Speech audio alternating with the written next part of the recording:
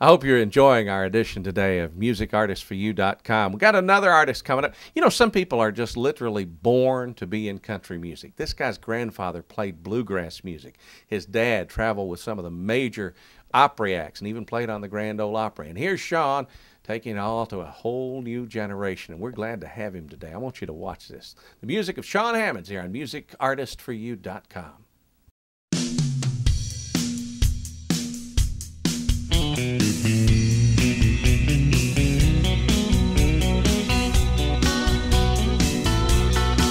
There was a cloud of dust behind that old Chevrolet. All of us dressed up on a Sunday morning in Tennessee, going to church with my family. Dad would point at something round every bend, tell us what it meant to Mom and him. Everything that we drove by was another little piece of their life. All the things they did together would be right there forever. Now life goes past too fast, 8 lanes of blacktop, lost on a highway that don't stop. Days are flying right by me without leaving one memory. And I know where I need to go. I need to take a slow ride down a country road. Another morning on a gridlock freeway, another piece of my life I let slip away, gone like that, and I can't ever get it back. Now what am I gonna show my son?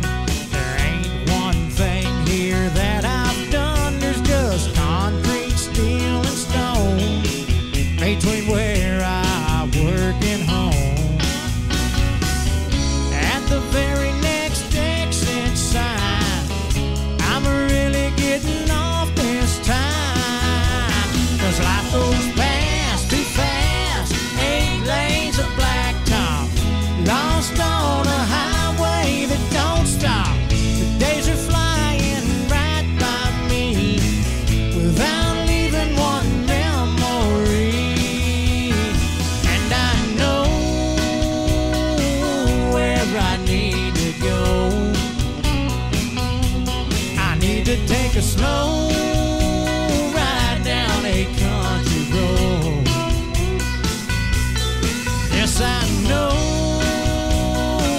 where I need to go.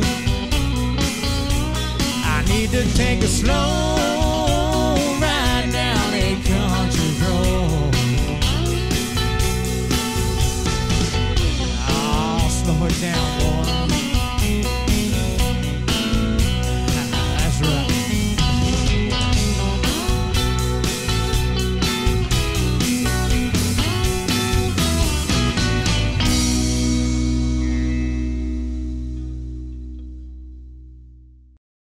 Shawn Hammond's here on MusicArtistForYou.com. You know, at one time, Shawn was doing so well as a songwriter, he thought about giving up performing. We're mighty glad he didn't, and we're glad to have him here today. And he's got another song for you coming up right after this.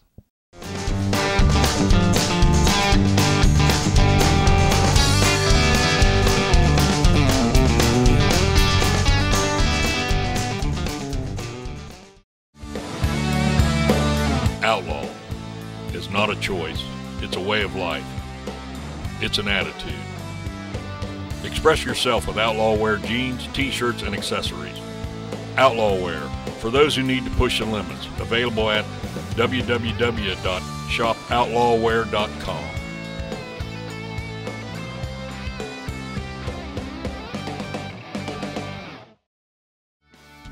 Are you a music artist or songwriter that just can't get a break? Then MusicArtistForYou.com is your answer. MusicArtistForYou.com is a totally new way to promote you and your band. With our streaming radio stations, online television shows, and major sponsor promotions, MusicArtistForYou.com is your solution to a successful music career. Anyone can sell their music on iTunes or other music services, but how is anyone going to know you're there? So log on to www.musicartistforyou.com to experience music like you've never experienced it before.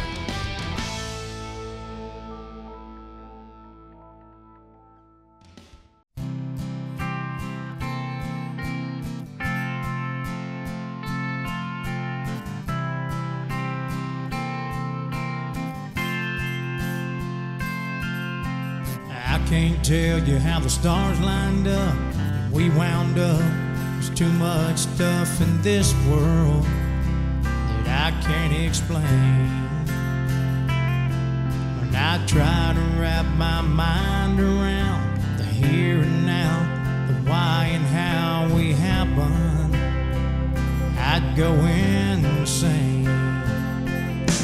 Sometimes I wish I had a clue, knew why things work the way they do. Baby, when it comes to me and you, girl, I know enough to know what I am, what I ain't. I ain't that bad, I ain't no saint. Loving you's what I do, and I know enough to know it feels right. Girl, you're mine, and only God knows why.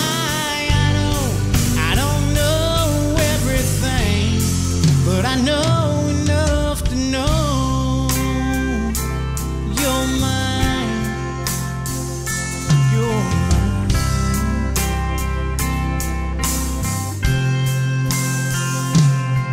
Sometimes I lie awake at night and wonder, what did I do right to hold you on nights like this? There's so much I don't understand. Somewhere there's a bigger plan. God knows just what that is. Sometimes I wish I had a clue, knew why things work the way they do. Baby, when it comes to me and you, girl, I know enough to know what I am, what I bad, I ain't no saint. Loving you's what I do, and I know enough to know it feels right. Girl, you're mine, and only God knows why. I don't know everything, but I know enough to know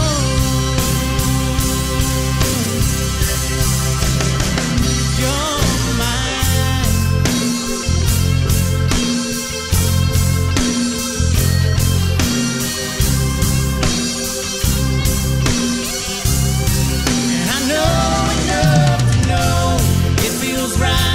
Girl, you're mine, and only God knows why. I don't know everything, but I know enough to know you're mine. Yes, I know enough to know you're mine. Girl, you're all mine.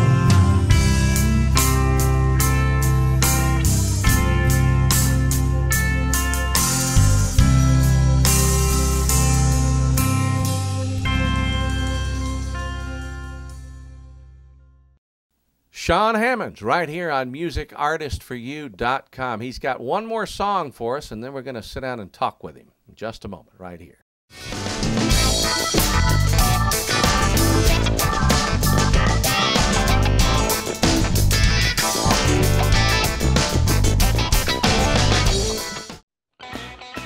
Sound Kitchen Studios is the Southeast's most prestigious recording and production facility.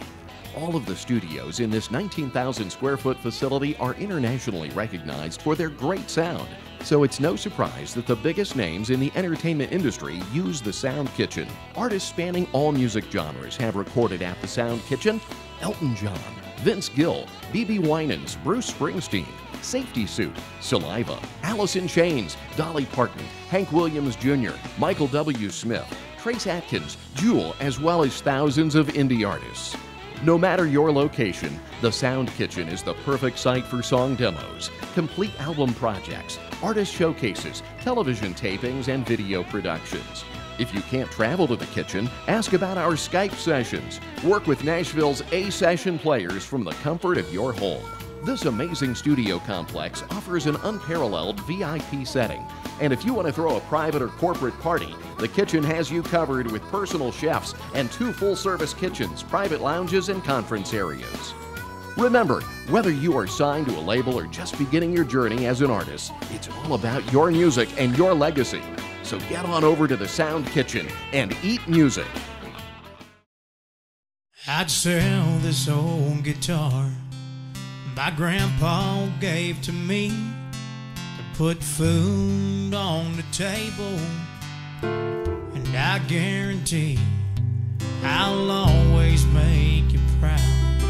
You chose me to be your man, and there's nothing I won't do.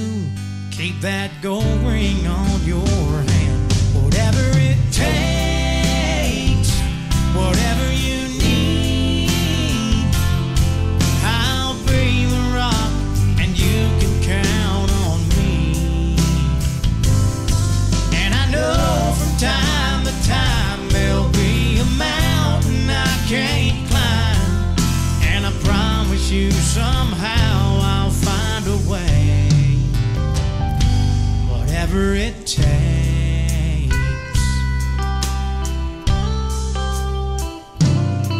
If I need to work 3 jobs, when the baby comes, I'll roll up my sleeves and get it done. There might be blisters on my hands, but I'll never once complain. 'Cause when you hold me in your arms, baby, I won't feel the pain. Whatever it takes, whatever you need, I'll be the rock and you can count on me. And I know from time to time there'll be a mountain I can't climb, and I promise you somehow I'll find a way. Whatever it takes.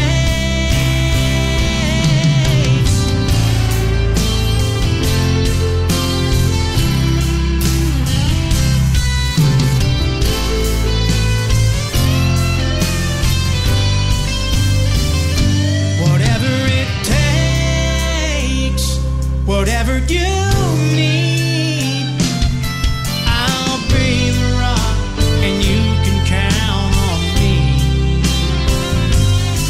And I know from time to time there'll be a mountain I can't climb, and I promise you somehow I'll find a way.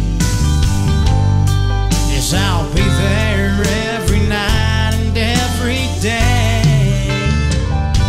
Whatever it takes.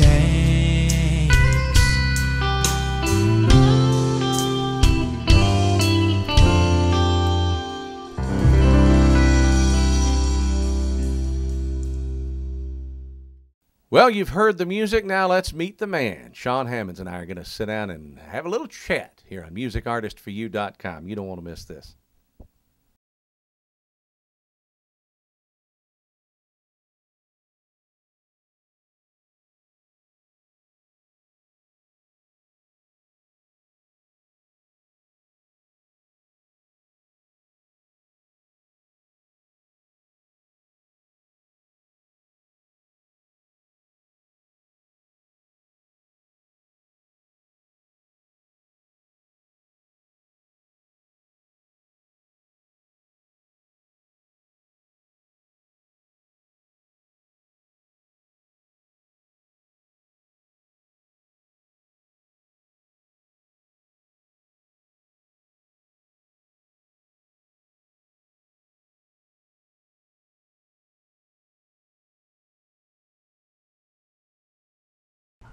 And you just saw a great performance from Shawn Hammond, and he's with us right now. How are you, my friend? If I was any better, I'd be 2 people. That's some good stuff you played. Thanks, man. Enjoyed that very much. We were just sitting here talking. You're from up in northern Kentucky, and I know you're into traditional country music. But the first thing when you said northern Kentucky, I said, well, there's got to be some bluegrass there. And in fact, you did have a lot of bluegrass in your I mean, the first records I got to hear, my grandfather, who was a guitar player and a banjo player and a dobro player, he introduced me to Bill Monroe right away. And I remember the first record I heard, though, was a Jimmy Martin record. Yeah. You know, so my grandpa, got my feet wet in bluegrass, and my dad was a country singer also, so kind of raised in it. You know, I tell people I've been singing since I was a fetus. Well, you were telling me the first trip to the Opry was the old Ryman, and you were like 1 year old. Yeah, I was probably about 2 years old, and I remember my grandmother still got pictures of Barbara Fairchild holding me backstage. You know, as my dad used to play drums. Moved down here in about '72, and he played drums on the Opry. Played for Barbara Fairchild and a few artists like Connie Smith. He played with Connie Smith back in the day. So was your dream always to grow up and be a country music star? Well, I didn't know. After I was about 5 years old, we moved back to northern Kentucky, and I was just a regular kid. I was an athlete, played football. I had dreams of probably playing pro football. Figured out I wasn't fast enough. I was a little, too small. And but I played music since I was 5. So and I played in the clubs and the bars with my father and played drums, and then sang all the time. And I guess around 17, 18, I was playing drums for my dad, and this guy saw me backstage, or actually playing drums and singing. And he brought me out front. He said, "You don't need to be back here. You need to be fronting the band." So I guess I fronted his band until I turned 21. And as soon as I turned 21, I headed to Nashville and ain't never been back. I just go home to visit now. You finally got a record deal. Get your first single out, Everything. And, I've seen this happen to other artists. And, you're finally to that point, and the Dad Blame record company went belly up. Yep. It was Country Thunder. It was a great experience because, I got to do a lot of radio. I got to do a radio tour. I got to play on the same stage with Alan Jackson and, Heidi Newfield and Sugarland. I did the Country Thunder USA tours. And so I got to play. I got to do the coolest thing I probably got to do was hang out in Memphis at the St. Jude Radiothon. Oh, wow. Yeah, so I got to go to that hospital, and that's a heartbreaker. Yeah, and them kids are happy down there. It's an incredible thing, the St. Jude thing. But did a lot of radio stuff like that. So I had a good time. It was a good experience, too. But you always wish, I wish I could have just kept going, Well, you're still going. Yeah, I'm going no matter You're what. a young man. Now, how do you square up? I know, that given this traditional country music background, and you said some of your heroes were Buck Owens and Wynn Stewart and folks like that, and that's not exactly what's being cut in mainstream country these days. How do you square off with that? Well, I've been writing a lot with a lot of different people, David Lee Murphy, Mike Schelling, and some other guys, and we're writing some edgier melodies. Of course, my singing is pretty, you're like, man, it sounds like almost like George Jones singing a rock and roll beat, but it's working, and a lot of people are digging my stuff when I'm out playing shows right now. I'm getting a lot of fan bases building. I play a lot up in the Ohio area and Cincinnati, in that area, northern Kentucky area right now. Yeah. And I remember doing a big show. They were playing my record a lot down in Fort Myers, Florida, and I did a show with Billy Currington. And man, I got a great response down there to my stuff that I was doing, and played a couple of the songs here that I played there. So I don't know. I keep singing. They can't make me stop. Billy is such a great artist. I love really that song he had out. People Are Crazy. Yes, man. Well, who wrote that? My buddy Bobby Braddock. That's right, man. So what else you need to know? That's right. He wrote He Stopped Loving Her Today, right? Yeah. He wrote D-I-V-O-R-C. He wrote a bunch of stuff. One of my favorites was I Don't Remember Loving You. Remember that? Yeah, well, yeah. John Conley song? Sure do. Bobby's a little off center. Yeah. And he knows that. I'm not. I love Bobby. Bobby told me one time, I'll tell you this funny story. We were backstage at the Opry, and it was me and Bill Anderson, and Bobby came up to us, and he was very serious. And, Bobby's got a little stammer, and he says, I want you boys to know something. And we leaned in. What is it? Bobby was afraid somebody was ill or whatever. He says, I was out in the rain the other day in a parking lot, and I called Dean Miller. And I said, Dean, I really need to talk to your daddy, Roger Miller, but I can't, so I'm going to tell you. Do you know that the last word in Kroger is Roger? You'll never see the Kroger sign again and not think of that. That's funny. But that's the way Bobby's mind works, is what I'm getting back to. Well, speaking of Roger Miller, remember he wrote that the last word in Lonesome is me. Yeah, exactly. I mean, he was way before his time. Mm-hmm. Yeah. And the last word in Kroger is Roger. Yeah. Never forget that. So what's your plans for 2010? Well, you know, we're out there playing right now. We're getting in the studio, writing a whole lot. We're going to get in the studio and cut some stuff and shoot for another, you know, deal that can get us on mainstream radio and get us out there and get us to the people. Also, doing things like this is really helping us get out there to the people. Yeah. Also, now, you know, it's with the independent labels are doing a lot better than they ever have. Yeah. So a lot of artists now, and with the internet, are being able to get out there and play and make a living now because of things like what we're doing here. Sure, and I think that's given even as you say, independent artists a better shot at it. And the thing the fans love about it is they can communicate directly with the artist. That's right. You get in a chat room, or you've got your message center, or, you know, and artists are even saying, "Listen to these songs. You tell us what the next single's going to be." I agree 100% that they should pick the single and not the record label. Yeah. This is my opinion. But, you know, the fans, you know, is always in country music is always because of fanfare. Is always the artists have always been closer to their fans than any other genre of music I've ever heard of, because they're always. I mean, you see the same people fanfare all the time, and they're like buddies and hugging the artist. You know, they see them all the time. You know. Well, I think the internet has opened that possibility To a lot of to be close to your fans even more. Well, good luck to you. Thank you, man. I appreciate Shawn it. Hammond, Thank you. man, you did a great job here. Thank you. Thank you so much. Sing me some more, George, anytime you want. No, I will. Even if you put a little rock to it. I'll do it. I ain't scared. Thank you. Thank you, buddy.